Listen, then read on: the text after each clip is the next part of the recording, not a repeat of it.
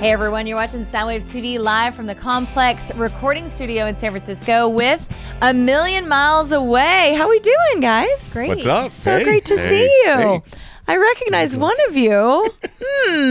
Which one could it be? It's my brother from another mother. What's happening? Morris Mother Effing Night, as Right. we call him on Soundwaves. It's so funny to have you like not hosting in a band, and this is so cool. This perspective is weird but fun. I bet. Yeah. Dreams do come true.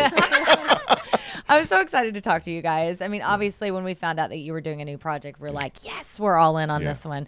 And you mentioned that there's an interesting story of how this situation came to be, and it involves Craigslist, from what I understand. Lots of Craigslist. Dun, dun, dun. Okay, tell us your Craigslist adventure, how it led you to Morris Mother Effing Night. Okay. So, yeah. Well, so my part of the Craigslist adventure actually, Dana was the originator of the Craigslist adventure, but So it's your fault.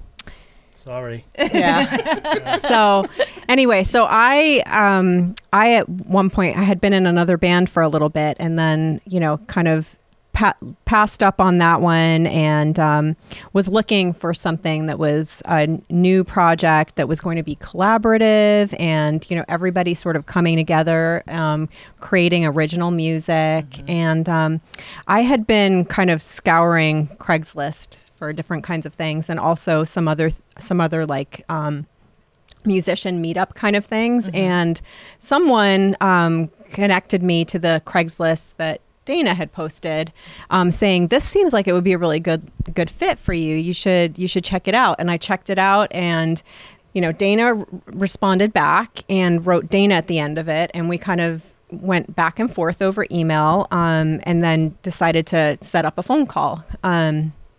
And I didn't know if I was going to be talking to a woman or a man. Yeah. It was just Dana's Or the greatest sort of mustache in all of Yeah. history. and It was just the mustache talking. Yeah. Threw me for a loop when I met him. I'm like, oh, you're Dana. Okay. Yeah. Right. Not what you were expecting. Yeah, so I had no idea. And so I get on the phone, and it's a guy, and, sounds good. And, we're kind of connecting, and everything that he was like talking about, like sounded just kind of exactly what I was looking for.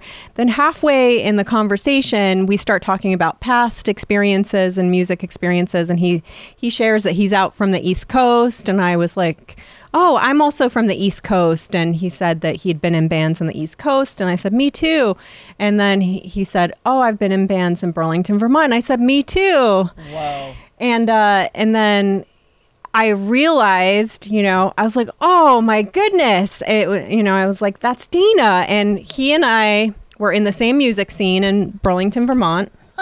And I was in a band, and my band used to open up for his band all the time. Stop it. We had numerous times where my band opened up for him. So I was actually very familiar with Dana's drumming, and he had just been more, he was more senior in terms of how long he'd been playing music in that scene. And so I kind of looked up to him too, because, I was like, oh, wow. Like, we usually would open up for his band. Yeah. So I just thought like that was wild, that's how Dana and I, and that was July of 2022. Okay. So that's how he and I connected, and we started playing together, and he had been talking to some other people in that Craigslist ad. And so Nick joined. Well, we first connected with Nick in January. We were constantly sort of looking for somebody to play synth and also do vocals. Yeah. They were looking for a female or female identifying synth player. And you and fit I was right in like, with well, that. I'm not Weird. that. I'm not that, but I can kind of play synth, and I can sing okay. And they were like, deal. Let's Good meet. enough. Yeah, we met up with him, and we also, we were just blown away by his voice too. And also his synth playing. He was sort of in the beginning of his journey of looking for people to play with at that point. And I think the timing wasn't right at the time. And then the bassist, myself and Dana at that time, we just kept looking. And then Nick kind of circled back around, and we had met up with him, and we really appreciated him and liked him, and just got good vibes from him. So when he kind of circled back around and was like, I really liked the music that you guys were creating, and if you're open to it, I like to kind of figure it out again. And so he came on board. right when he came on board, the bassist we had before left. So we were kind of back in the stage of like looking on Craigslist. I was posting Craigslist ads. I didn't know, by the way, I time. did not know Craigslist was so active these days. But apparently it's really good for musicianship. Well, that's great. It worked out for us. Fantastic. Yeah. Well, that's kind of the running joke as we've laughed in studio at Soundwaves. We're like, I can't imagine a band putting out a Craigslist ad and then getting Morris Night. Like that. Like I would you're just like, what? Like you're just, I mean, we love it. Can you tell? We're a little infatuated with Morris here. Yeah. I had a habit of vetting the different candidates, so I'd like look them up and kind of see what their background was, and I was like, "Who? What? This guy? What? 96.5." Yeah, dude. I mean, that is like, there's a lot going on in the package that is Morris Night, and I didn't mean that in that way. I mean, and just like, I appreciate he that. appreciates it. I Thank you very much. Yeah.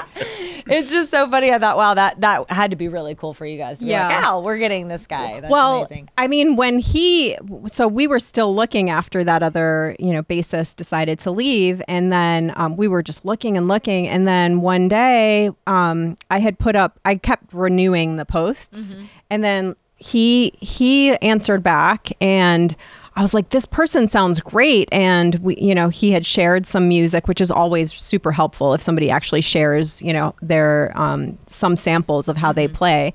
And Dana and I met up for coffee with him. Nick wasn't able to, and we just sort of clicked after talking, and then he was just like ready to rock too. It was awesome.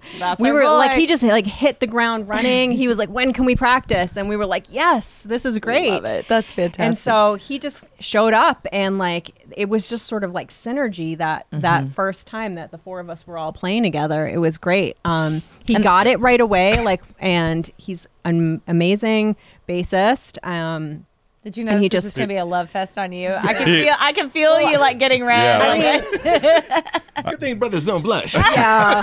Well, I don't know. I'm seeing it a little bit. Yeah. I'm not a Bay Area native, obviously. Yeah. So I haven't been here that long. So I actually didn't. You could have told me it's Morris Night, and I would have been like, okay, who's that? Right. So that kind of didn't really. She's here to humble you just a little bit. No, I'm just saying that didn't. I don't care who you are, boy. I love it. I think the thing that we all appreciate about each other, right? Mm-hmm. All of us, we love playing music. We love listening to music. We are kind of nuts about music, and we share that passion. And when we get in rehearsal space and we're all writing together, there's this awesome synergy that happens, and some magic happens. Oh, that's what it's all about. Yeah. Right? Yeah. I mean, that's why you do the band thing. That's why you do the music thing. I saw you guys are playing Goth Day. Goth Day Festival. That's super World cool. Goth Day Festival. Yeah. It's on the SS Alameda. That's awesome. Which I've never played on a battleship before. Hornet. Or sorry, Hornet. The Hornet in Alameda. Yeah, that's right. Thanks. Yeah. There's lots of ghost energy on that thing. Yeah. So they'll be dancing around to your Now you'll vision that when you're out there playing. Yeah. That's cool. So what's the plans? I mean, this is new. You're still maybe in the honeymoon phase a little bit. But what's the plan? Yeah, Dana. Take it to the mustache.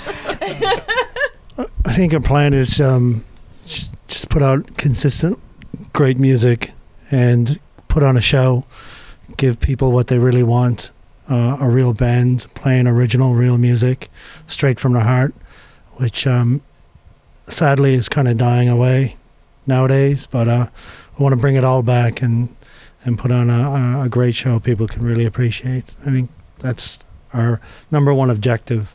Hey, some recordings and all these kind of things might come out of it, but that's not the goal. The goal is get up there on the stage, play live, have a great time. Well, speaking of playing live, you guys are going to perform here at the Complex. What a cool space. I mean, what are your thoughts on this space? Wow. Yeah. It's amazing. I know. Like every direction I look in, I find something new. I know. I was like, we've been here for more than a few minutes now. Just like, wow, this is so much eye candy in here. Yeah. I know. I was like, really, this has been here? How long has this place been here? And like, wow, we get to do this. This is amazing. And we're so excited that with Soundwaves we get to do a lot of stuff here. This this is only the second interview I've sat here and done. So I'm super excited about what can unfold between the complex. Like the beginning of it. Yeah, you are. You're the beginning. You're christening it up. Right. This is great. I was going to say thank you for having us. Oh, God, of course. Yeah, this is exciting. To be fair, we would have had you with or without Morris, but but it does help that you got a Soundwaves host in your band. It's not a bad thing. Not bad having him in our corner. I am seriously blessed in so many ways, to be a part of this band and be, a part of Soundwaves as well, So, like, I've got 2 of the baddest female rockers in the Bay Area, and I work with both of them. That's right. Chasta, dude. I mean, like, how much better does it get than that? It doesn't. It doesn't. All right, find them checking out A Million Miles Away Band. We'll be right back. You're watching Soundwaves TV.